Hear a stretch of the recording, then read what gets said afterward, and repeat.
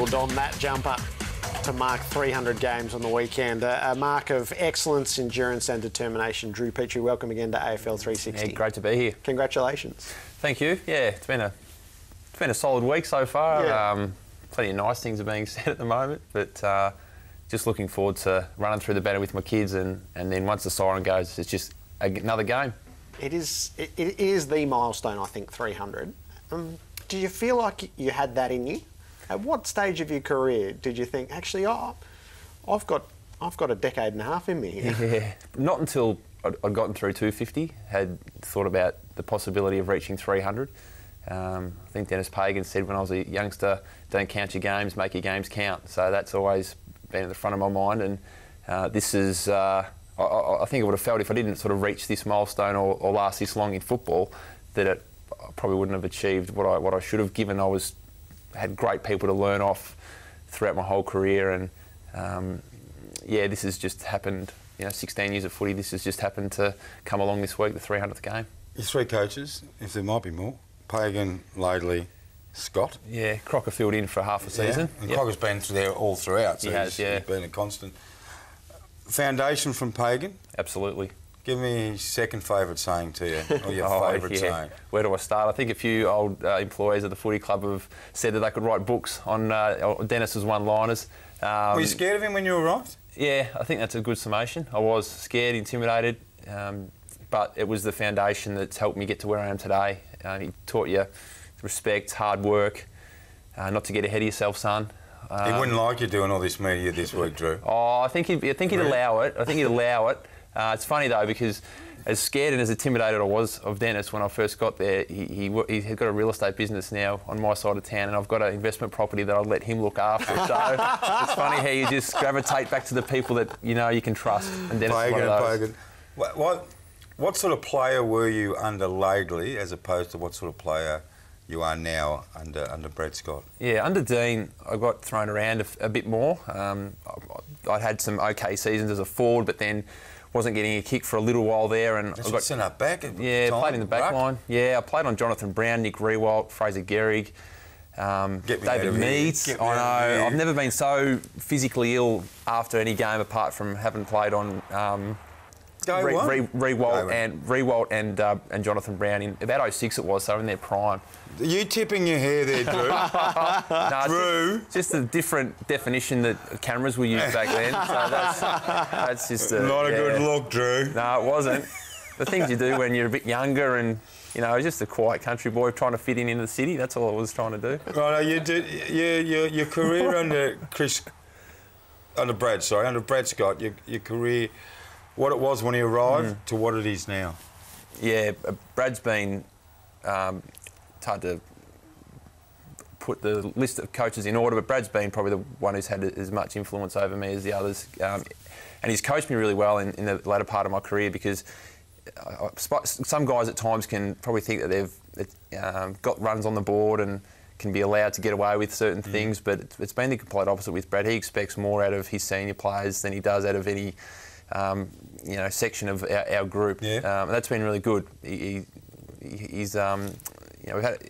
kept us accountable, absolutely, in a big way. So, I am interested. We saw the highlights of the elimination final there, the 2 goals you kicked to drag it out of the fire and the Frank the Tank in the aftermath. You were terrible that night until then. We spoke the next day. Thanks, Jared. No, there's no point dancing around it. Yeah. But have you had moments where you thought, actually, I might be just about done here, and had they lost that final in those circumstances where it might have ended? Yeah, never thought I was done. Still never had a thought like that. For the first 3 quarters of that game, I was pretty ordinary, and the moment got to me. We hadn't played, I think we played a final maybe 2 years prior to that one, and West Coast smashed us over there. Before that, it was probably 07, 08 with the last final. So feeling as though I had not performing on the big stage and letting the occasion get to me wasn't a great feeling for the first 3 quarters. But once we kicked I kicked those 2, once we'd won, the next week against Geelong, one of those feelings that you knew you were going to win the game before it even started. So I felt good again. Yep. Last year you were in here?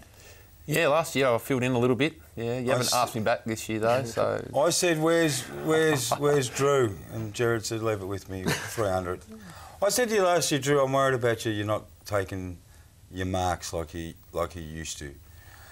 We're talking upstairs, I'm not going to lie, and Kingy said, there's a bit more aggression in you. And as soon as Kingy said it, I thought, yeah, he's right.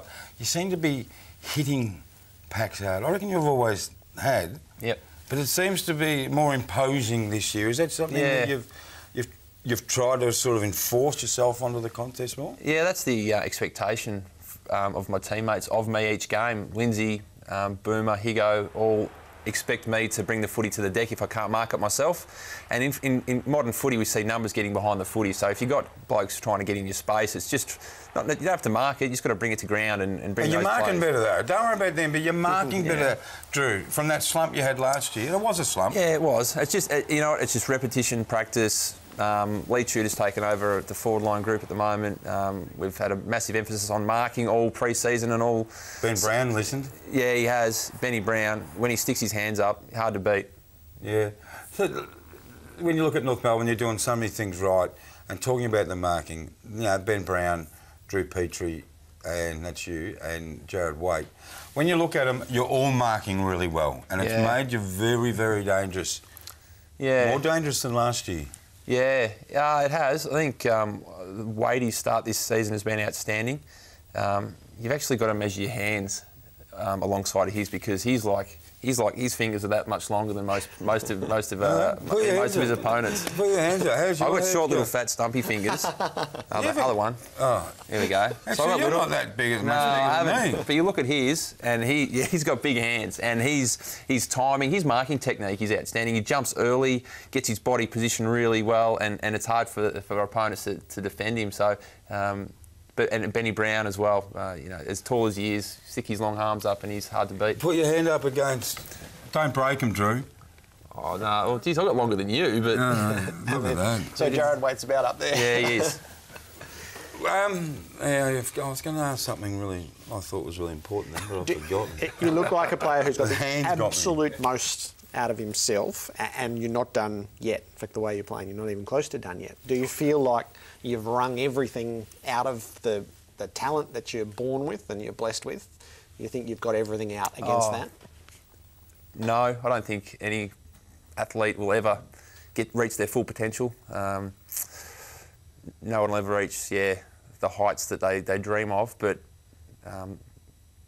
I still see, like 16 years in, I still see improvement. Like I still see improvement in my game. Like you go to training every single day to try and get better. If that wasn't your attitude, you'd fall short and you wouldn't still be playing after this long. So I see a lot of improvement there. When did you know, Drew, that when you arrived at the Kangaroos, everyone was looking, saying, "There's Drew, the next Carey. We need someone to replace Carey." When did it dawn on you that perhaps you're not going to get to that level? And how has it been able to transition that selfishness out of your game, "I'm the man, I want to do, kick it to me," to this wonderful team player that you've become, and has been for a while, but really become? I'm happy if Ben Brown marks a ball. I'm happy with Jared Waite marks a ball. I'm happy. Yep. How difficult is that transition to go from me to team? Yeah, I think whoever came into North to play in the forward line post Carey was going to have, be touted the next Carey. I think we see that at other clubs, but I never felt that expectation.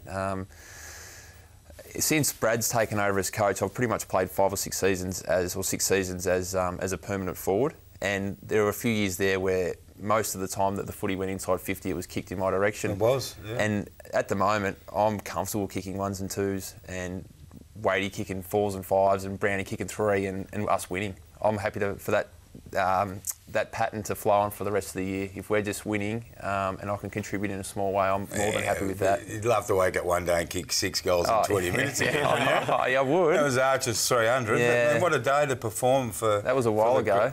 How old were you then? That was 2007, and I'm still living off that game. I heard you talk about it during the week. I got caught up in the moment. 9 years ago that was at the MCG. Yeah, it was a great day, and Arch, I mean, you want to jump in front of a bus for the bloke, so wanted to perform for him on the day. It'd be great if you got something out of your own day on Sunday. I think we'll all be hoping for it. There's merchandise available to celebrate the 300 3DP. And I think this- from everybody... That'll fit you, Robbo. I was going to say, I've lost a bit of weight, Drew. Yeah, as you it's extra noticed. large. You should be right. It's large, mate. Large. Might be a bit loose on me. From everybody in footy. Well That's done. nice, Have a mate. great day. Thank and you. good luck for the season. This is a Yeah. richly motivating experience at the moment, I'm sure. Thank you. Drew Well done, Petrie Drew. with us on AFL 360.